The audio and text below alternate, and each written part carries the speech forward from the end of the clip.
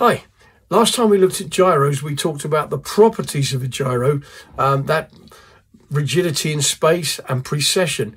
Now let's talk about the errors of a gyroscope. Now, if a gyroscope is supposed to be here, vertical axis working for us, like an AI, for example, if it were to tell us that, it'd be telling us lies. That would mean that there's a fault in the gyro, and that is real wander. Now, wander is any time the gyroscope appears to be telling us lies. Now, wander can be further categorized by vertical spin axis, like here, and if it goes out of whack, then that is topple. So the gyro is said to be toppling. If we have a horizontal axis gyro and it goes out of whack, then that is called drift. But both drift and topple are classed as wander. Now, wander itself has two manifestations.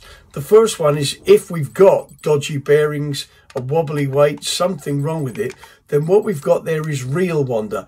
Now, that is an inaccuracy built into the instrument because of poor manufacturing tolerances, for example, or just wear in the bearings.